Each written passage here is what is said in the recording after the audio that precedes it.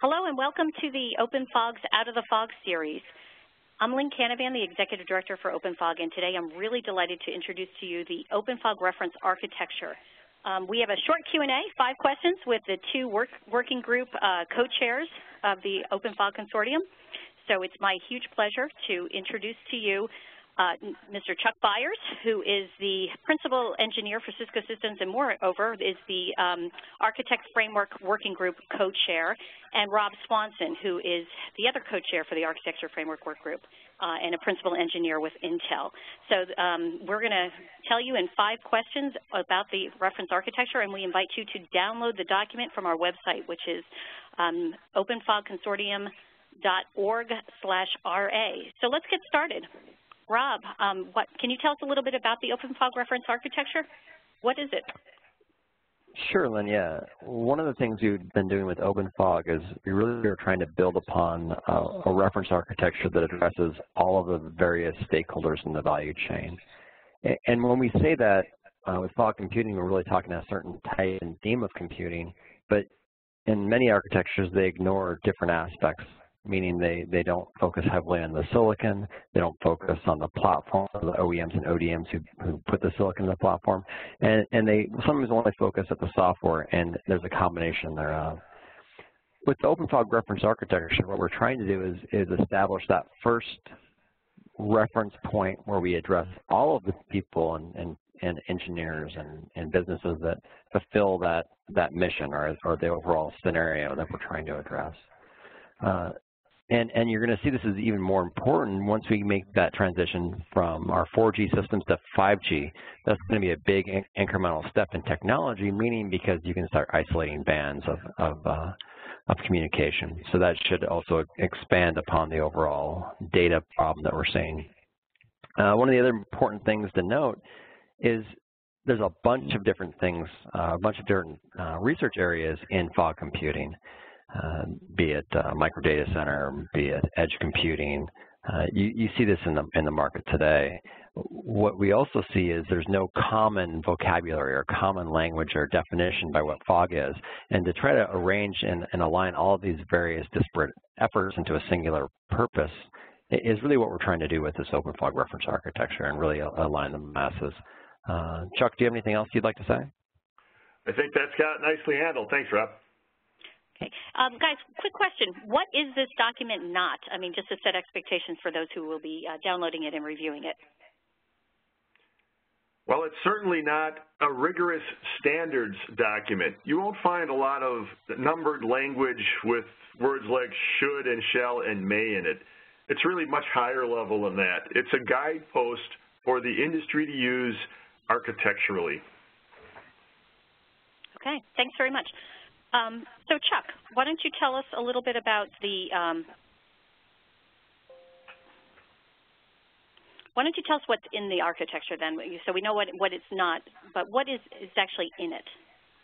Reference architecture is around 160 pages of medium to high level view of how fog computing should work.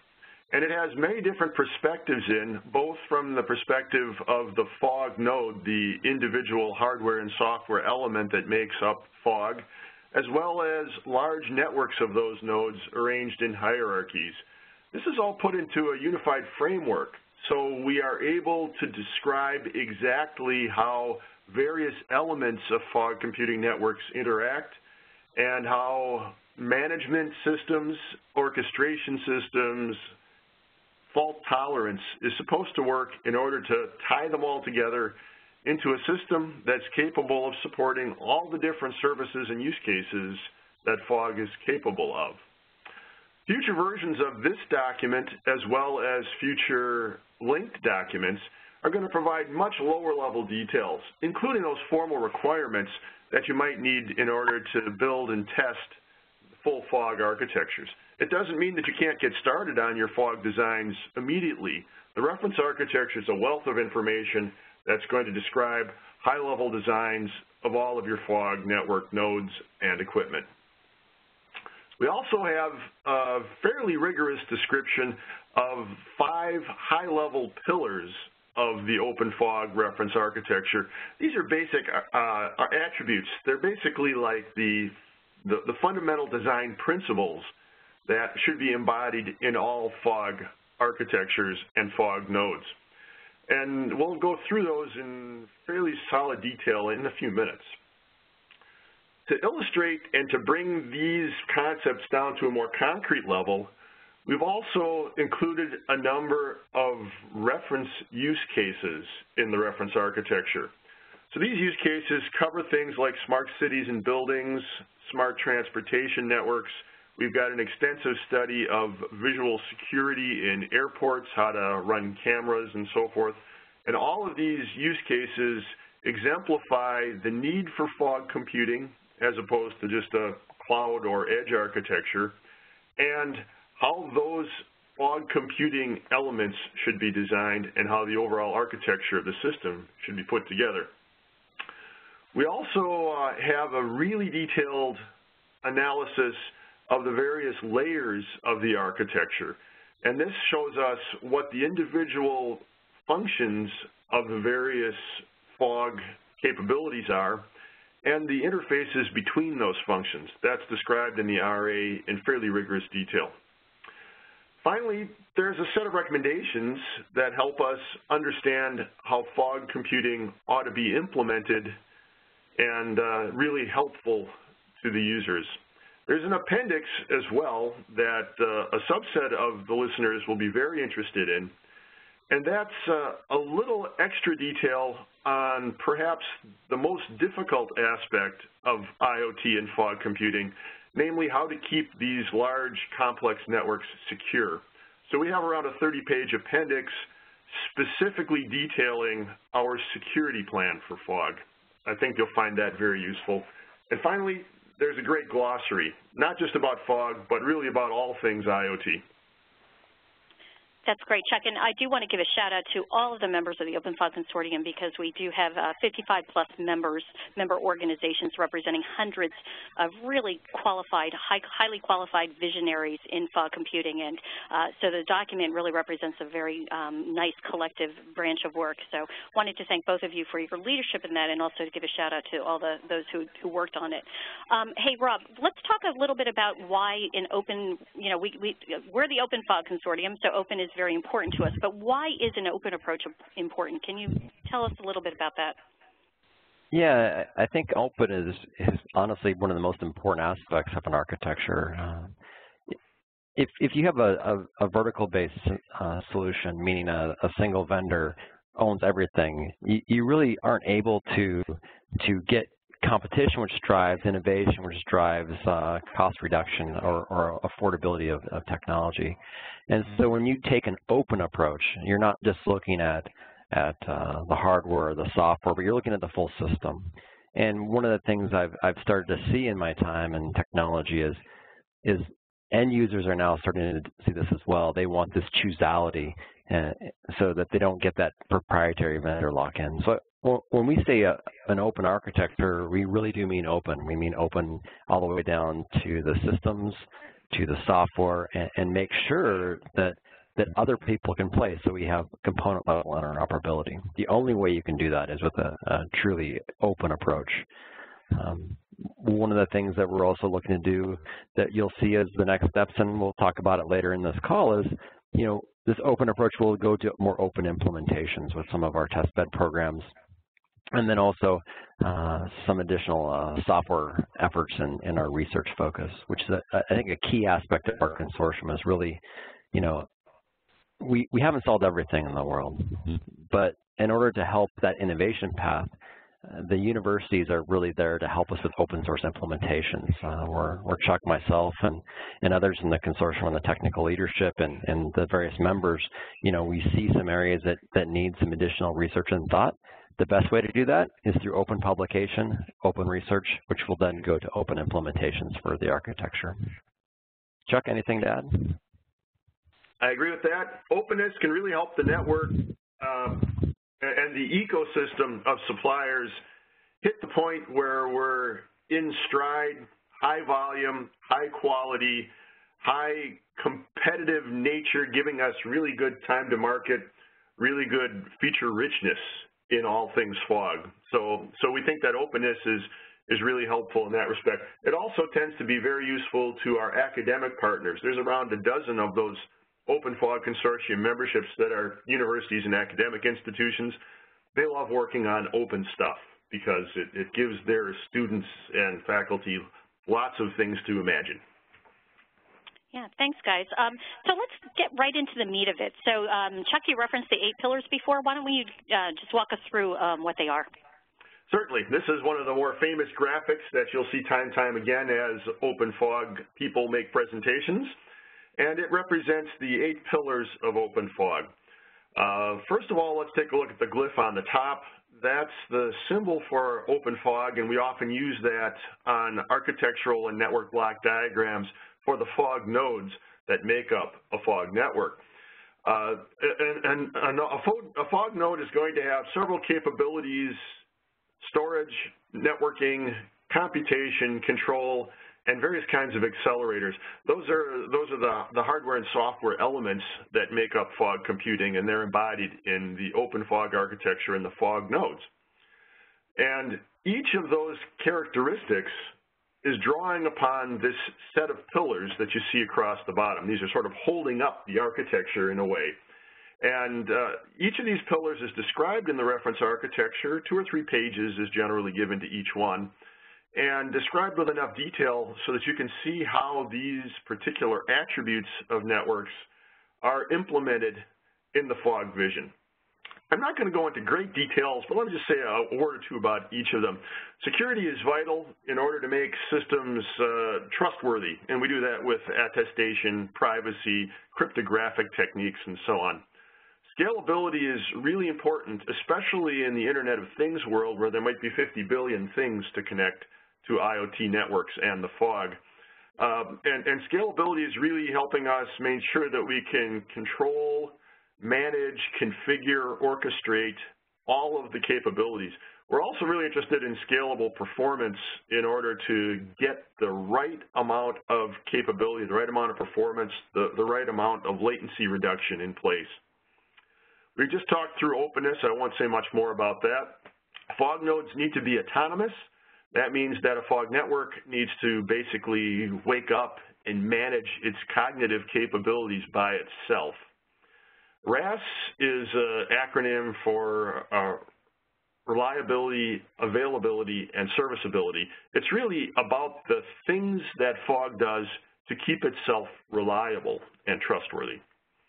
Agility basically means that a single fog network can be retasked to do lots of different things. And that's really helpful in this quest to turn data into information, knowledge, and wisdom. We need to have lots of agility so that the fog network can go up and down that hierarchy. We can locate analytics in different places. We can locate control intelligence and storage in different places. Fog is a fully hierarchical design. This is one of the things that differentiates it from some of the more edge computing-oriented proposals that some of you may be familiar with. Fog can be a very deep hierarchy of layers, maybe 6 or 8 levels deep in some IoT applications. So if we're doing, for example, a smart city, we might have fog nodes in the region, fog nodes in the neighborhood, fog nodes in the street level, fog nodes in individual buildings. And all the fog nodes up and down that hierarchy talk upwards towards the cloud, downwards to the IoT things through that hierarchy. We can also distribute computation and other sorts of capabilities across horizontally on those layers of the hierarchy. That's one of the things that supports our scalability pillar. Finally, software is eating the world, and fog is a fully programmable architecture. So we want programmable hardware, programmable software. We need to virtualize and support multi-tenant operation. Basically, everything that you could possibly imagine doing with software and programmable hardware capabilities, we want to make sure that fog directly supports. All this stuff is going to be very interesting to the different components of the fog supply chain.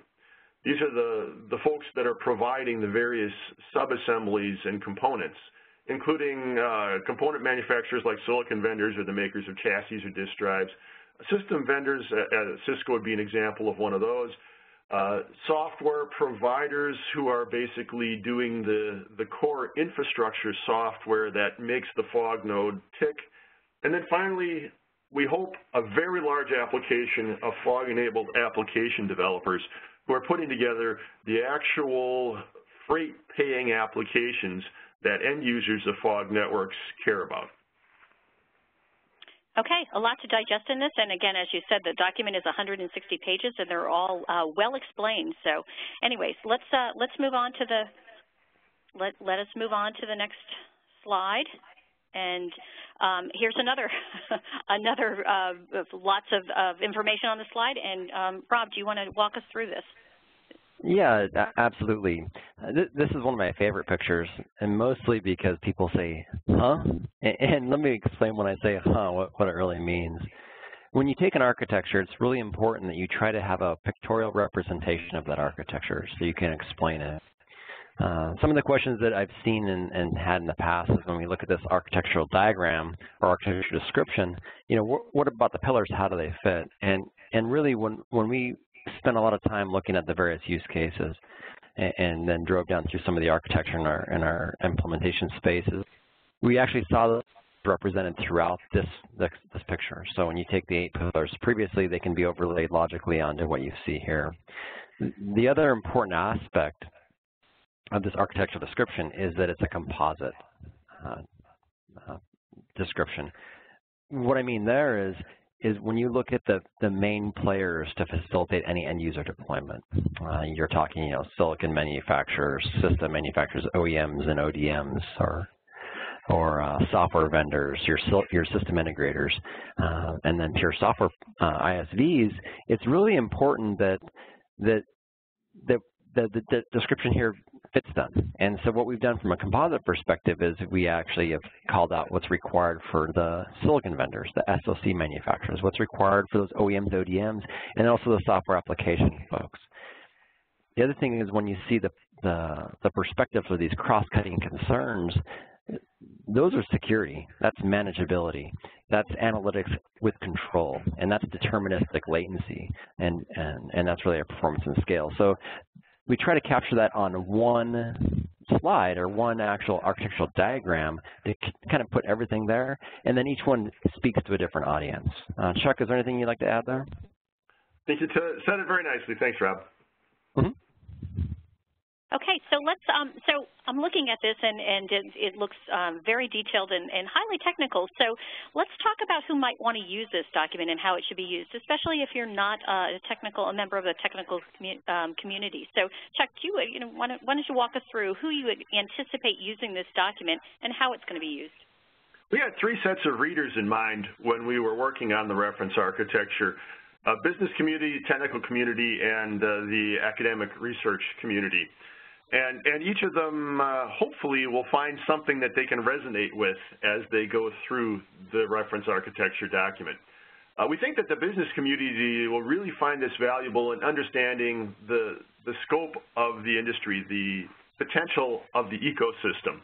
They can understand what fog computing is, how it relates to the cloud, how it relates to edge, how it relates to all of the things in the Internet of Things vision.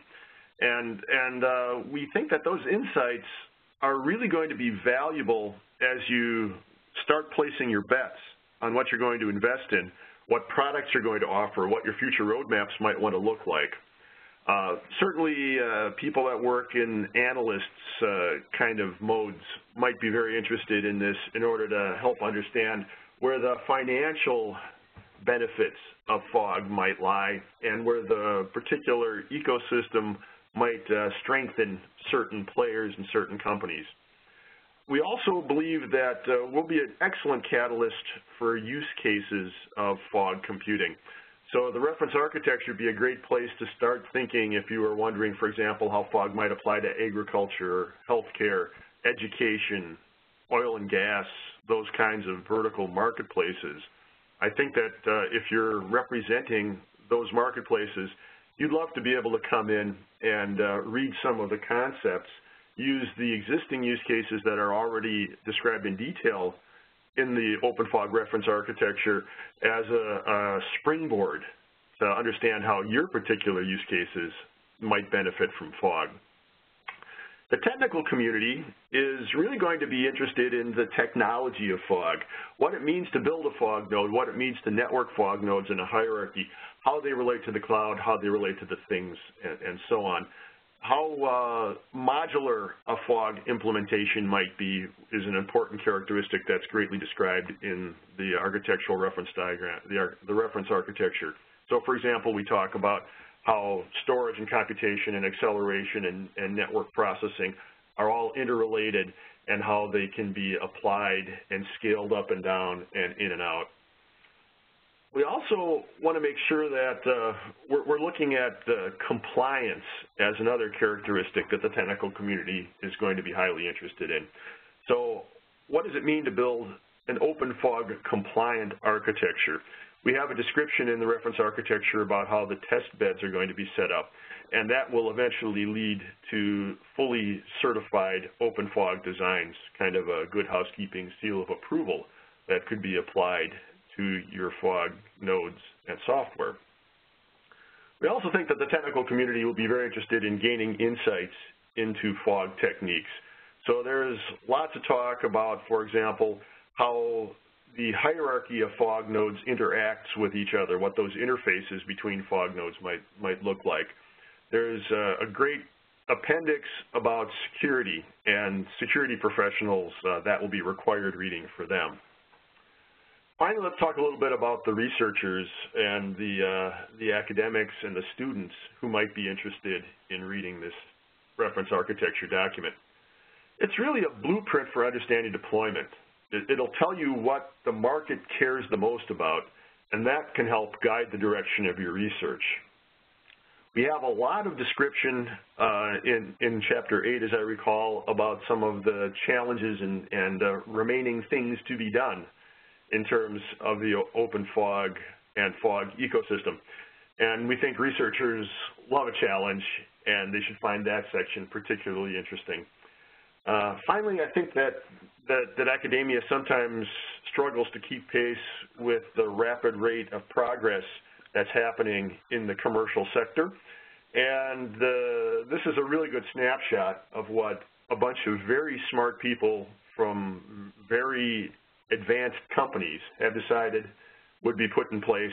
The academic researchers were certainly at the table as well, putting this together, and hopefully this will be functioning as a nice reference for everybody across a much broader version of academia to understand what's happening in fog and why the OpenFog architecture is the best one for me to put in my lab or for me to put my graduate students to work coding on.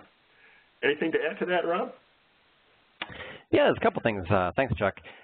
One of the things I think is really important, and this is lost in a lot of our discussions that we've had, we generally see a lot of, there's a thing to cloud model. And so what I've seen in the industry, and we've talked about this, is that most of our areas of research have been focused in that space. They assume a consolidated singular location of technology, and that has some benefits.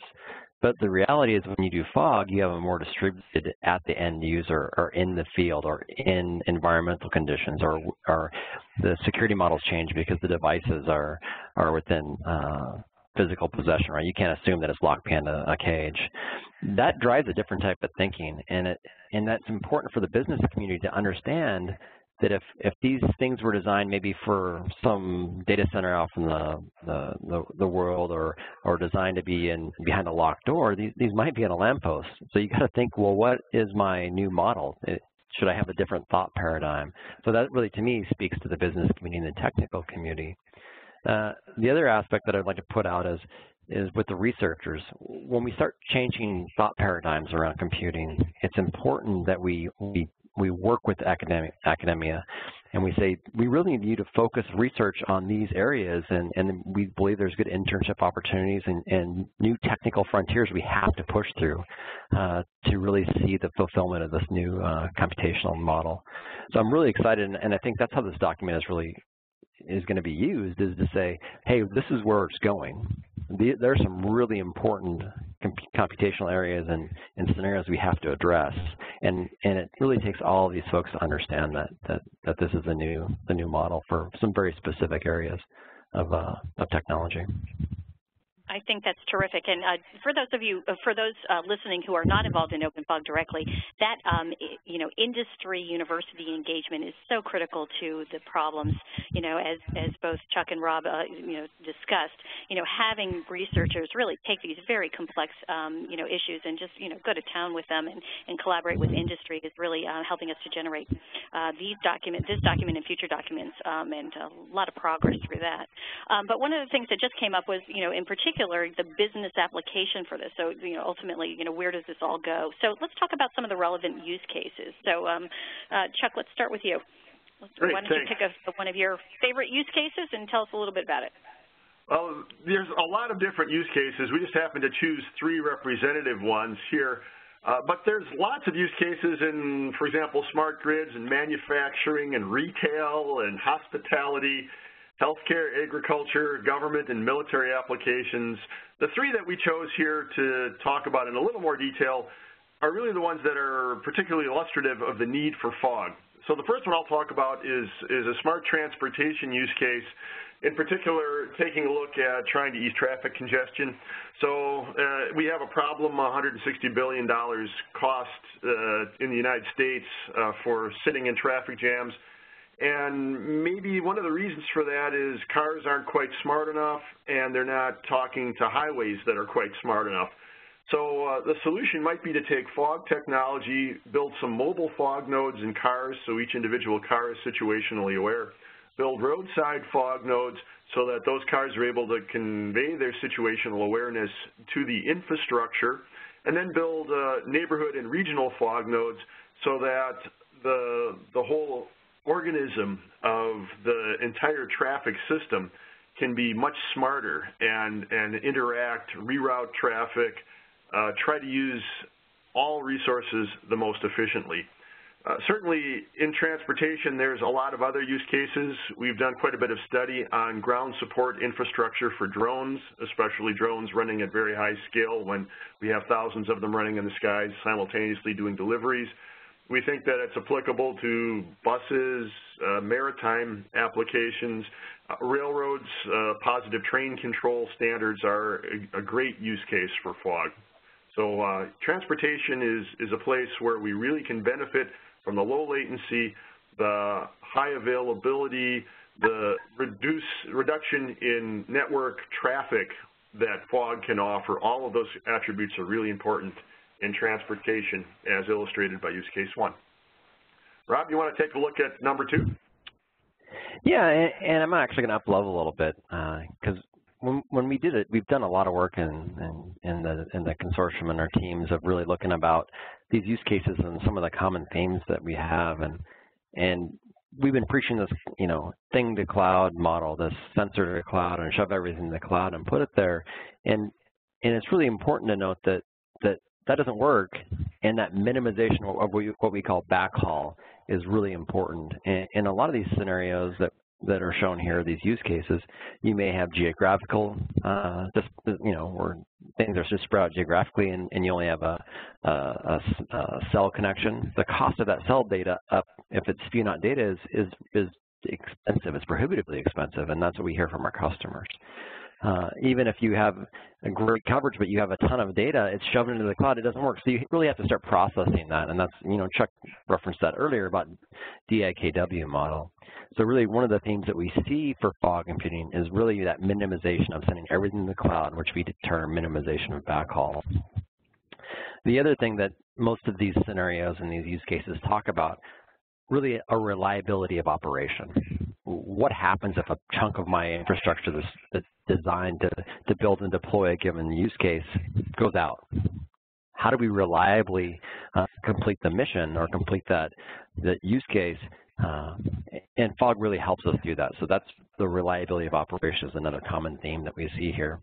And then I think one of the most important ones, really, if you think about traffic congestions or video surveillance or buildings or really any of the ones we've looked at, there's this deterministic requirement, and that's just not, you know, a low latency, but it's a determinism of delivery of information and process of information. So that quality of service is utterly critical to many use cases, from industrial all the way up through some of the more transportation-related areas. So really, those are some of the relevant use cases. But again, they're common themes, and they all talk to the same things: business continuity. And why OpenFog is important is because you generally, in some of these, you'll have very specific vertical OEMs that don't have that openness, which then, you know, it's what we're trying to address. How do we make sure that everybody can compete and can essentially drive new innovation in these markets? Let's not forget about security as an important cross-cutting attribute there, too. All of these systems can be potentially hugely dangerous and have significant privacy implications if they're ever compromised. We think that the OpenFog Reference Architecture describes a really rigorous security approach to keeping all of these networks safe and trustworthy. Yeah, and one last thing on that, Chuck, because you're absolutely right.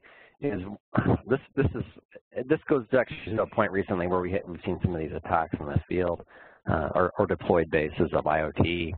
But what usually happens in those is when people take and they build a technology, right? The SOC vendor or a system vendor, they build a technology and they assume a certain deployment model. Oh, this is always going to be here. Don't have to worry about it. Or they hard code something.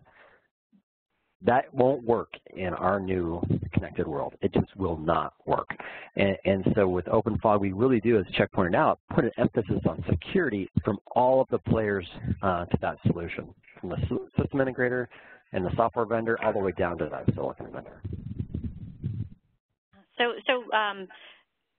You know, and we do have the security work group, which is working through these as well as all the different work groups and stuff. And I know that there will be many more use cases to come, and you can find the details on these particular use cases in the reference architecture. There are also some other use cases that are posted on our website. But let's bring it home now. So we're, you know, again, there's lots of great work that was done for this document. You know, are we done? Is this our mission complete? Rob, what's next from your perspective? You know, your work is really never done in technology, and that's really why it's so exciting, I know, for Chuck and I and other folks in the consortium. But we've just done that first part to say this is what we mean from an OpenFog or a fog computing perspective.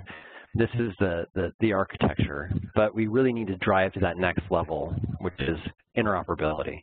That interoperability and drives composability and some of these other things that are very, very important to create interoperability.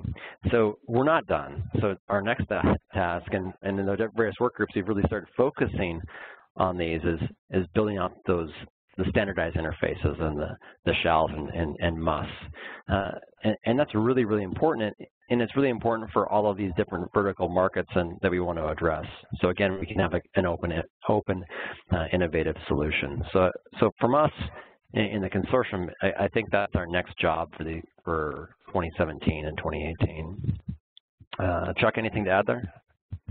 I'm really excited about the test beds. The possibilities of me building a fog node or a piece of fog-ready software and having a way that I can get experts help me understand how it's likely to perform in the real world. I don't want to learn about that after I've just put 3,000 network fog nodes all over a city. I'd like to learn about that in a test bed with one of my prototypes, and I think that the OpenFog Consortium's plan in that space is going to be really, really helpful to our industry.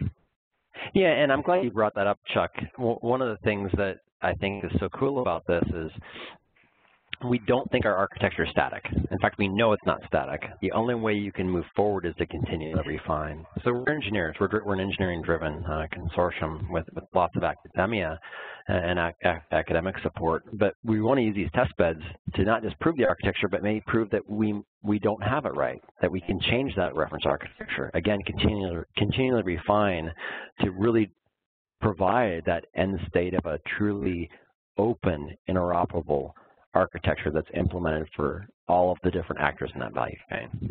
So yeah, I'm with Chuck. It's that test beds. It's really that's exciting, and really we're just starting to kick that off. Lots of good things to come. So let's just kind of bring it home for everyone. We've covered a lot of material, but Chuck, do you want to just kind of summarize, from your viewpoint, why is the OpenFog Reference Architecture important to the industry? Well, the OpenFog Reference Architecture is really a high to medium level framework to help us understand how to build fog nodes and fog networks. It's really going to be useful for system architects, hardware developers, software developers, and the business folk who support them in terms of creating the first generation of OpenFog networks, which is really going to end up being very essential to the future success of the scale of the IoT networks that we all envision. We think that the OpenFog Reference Architecture is going to unify the fog and by extension the edge ecosystem under a single really interoperable set of guidelines, test suites, and hardware and software standards will be derived based on the framework that the OpenFog Reference Architecture has provided. So why does it matter? Well, fog in general is a game changer. It's potentially as disruptive to the IT landscape and society at large as cloud computing or maybe even the internet. What we're basically doing is we're putting computation nodes basically right next to you wherever you are. And that's really, really important in order to make the IoT perform the way we all know it needs to perform. So the OpenFog Reference Architecture provides a unifying vision for us, enabling us to figure out how computation, networking, storage, control, acceleration, those kinds of capabilities are going to be arranged on this continuum from the bottom of the cloud all the way down through layers and layers of fog nodes right to the top of the intelligent, smart things that are out there. And we don't really have a viable solution for that right now. The OpenFog architecture is really the first time where there's a glimmer of hope of cracking this nut, of trying to figure out how we're going to make the IoT live up to its promise. And we're not all the way there, but the 160-page reference architecture represents a giant step in the right direction. Great. Rob, any other things you want to add to this as we wind down? Yeah, one of the things that is also really important is when you look at fog computing, it's not just a region A or geography B. It's really every region that we have worldwide has a different. And what I really like about what we're doing and what we're trying to do with this reference architecture is the various country teams about the consortium, they're taking this standard baseline that we have, this OpenFog reference architecture, and they're applying it to their very specific scenarios, their very specific use cases. And that type of commonality from start to apply it to a given scenario that's very important to their region, I think will really yield that game-changing moment for us in technology. So to myself, and I know a lot of the others in the consortium, I think that's really the key aspect here. Is it's really a worldwide phenomenon and architectural effort. The other thing that I really like here is we have the right players, so the right mix of vendors. ARM and Intel are in this consortium together, and I think that is key when we try to look at some of the fundamentals of security, how we can make things just better and more secure for our fully connected and immersive lifestyles worldwide. And so OpenFog Reference Architecture enables that. It's that first step to that end state where we see it. So I'm really excited. It's just we're on the edge of awesomeness. So. The edge of awesomeness, I love that. So let's leave it and end it on that high note. And wanted to thank both of you for all the great work on the reference architecture as well as taking time to record this. So thank you for those of you who are listening, and please go and download and take a look at the reference architecture. You will find it at our website, which is OpenFog Consortium.org, and you can always send us a note at info@openfogconsortium.org, and we'll get back to you. So again, thanks everybody, and have a good morning, afternoon, and evening. Take care. Bye-bye. Thank you. Bye-bye.